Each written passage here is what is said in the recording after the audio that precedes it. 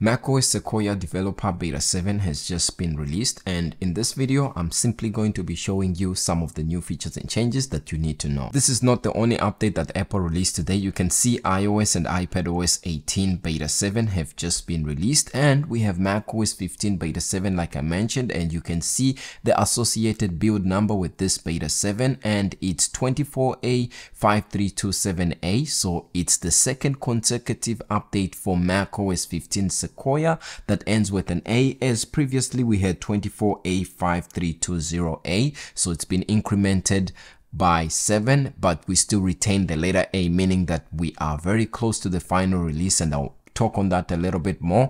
But you can see tvOS 18 Beta 7 as well was released today. We have visionOS 2 Beta 7 that has been released, and finally watchOS 11 Beta 7. Most of these updates I do cover here on the channel, so if you want to stay up to date with all these OS releases, then definitely do hit like and subscribe so that you don't miss out. One of the fixes that this update introduces when it comes to macOS 15 Sequoia has to do with custom emojis and stickers that can now be created and used accordingly, just like emojis. And this is something that was broken before, but with this update that has been fixed and resolved, and we still retain the newly updated icons, as you can see right there. Something that we used to have on macOS but was previously removed is this Pro Black wallpaper. So previously this had been removed, but now after updating you'll be able to see it, and I believe this was updated in the previous beta as well. Now, in addition to the default Sequoia sunrise that we've had for quite a number of betas now, you can see there is Sequoia morning,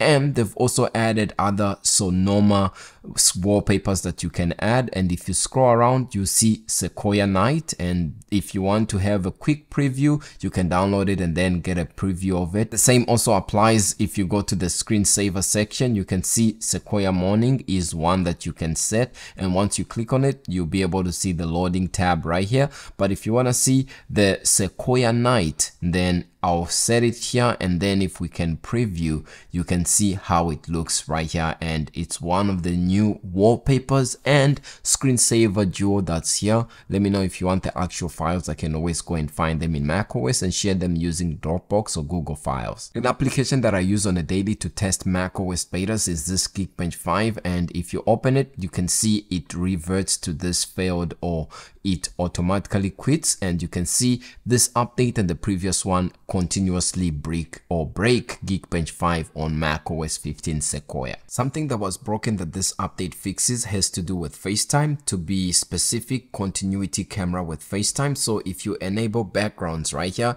you can see how these look, and at the same time you have the ability to choose different backgrounds. And if you go to this background image section right there, you can see that Apple or macOS 15 Sequoia has recently added new backgrounds, and here you have different backgrounds that you can choose from Apple Park. So if you want to choose this one and pretend like, hey, you're working at the Apple Park, this is something that's cool. If you want to go to this section here, you can be able to see, or if you want to be able to see yourself at different Apple campus or the Apple Park different venues, you can see it right there. And these are actually pretty neat, and let me know, do they look good? Is this something you would try in a meeting, or is this something that, you know, doesn't really fit your need? But this is how it looks. I like the quality. I have to say that initially when I selected my iPhone 14 Pro continuity camera handoff to the Mac, there was a black screen for about 5 seconds, so I thought maybe there was an issue with that. But yeah, it looks pretty good, and I'm happy to say that, hey, you can see right here, I'm at Apple Park.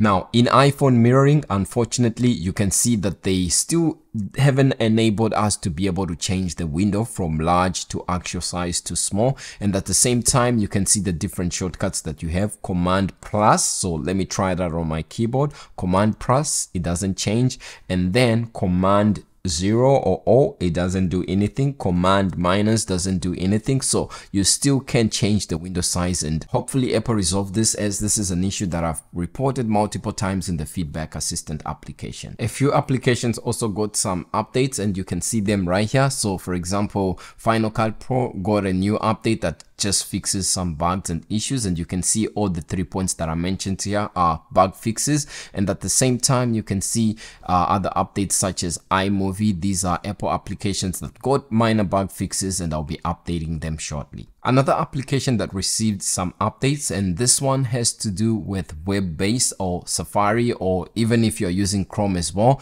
you can see that when it comes to the Apple Podcast application, now you have the ability to open the app directly. So when you click here, it will prompt you to open the app, but it doesn't end there, as Apple has launched the Apple Podcast application on the web, and you can see that now this is available. Apple Podcast on the web allows listeners to enjoy full Apple Podcast experience on any web browser. So I'm just demonstrating this using Safari. So and I'm using a Mac, but it doesn't always have to be like that. You can use Chrome and a Windows or a Google device, and you'll be able to enjoy podcasts as you wish. And these are available in different countries and regions, and you can always visit this list and see if your country and region is available and what languages in your region are supported. And also you can see that here there is different Apple Podcaster program annual fee. So check this out and see if your country or region is supported. Something that's not good about this update is that currently it still breaks the mail application, the Apple Mail app. If you're trying to access your emails using virtual machine, then that's not something you are going to be able to do, and that has been existing for a couple of betas now. Hopefully Apple is going to resolve that soon. Now let's talk about when you can expect this update. When you open up the calendar application, you're going to see what's new in calendar, and this has the ability to give you scheduled reminders, and you can view create schedules reminders in calendar, view your day with all the things you need to get done, and when you click continue, you come back to your page. But you can see here today being August 20th, since the previous update that had an A build was released last week as well, you can see we are now on a weekly release cycle. So in this case, I can say that the next beta is expected on the 26th or 27th, somewhere between those two dates. And it's hard to tell whether that is going to be a release candidate version or if it's going to be a beta 8.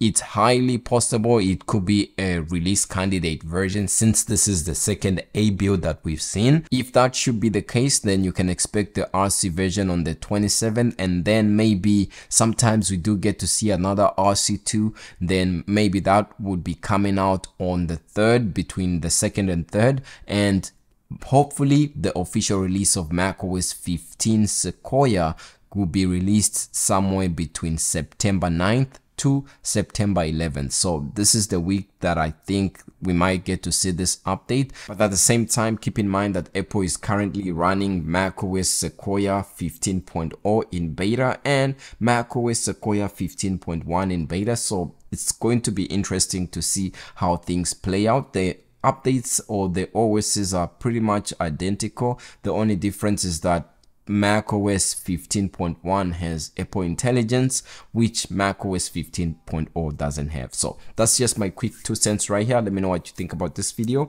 If you liked it, hit that like and subscribe, and I'll see you in the next video pretty soon. Peace.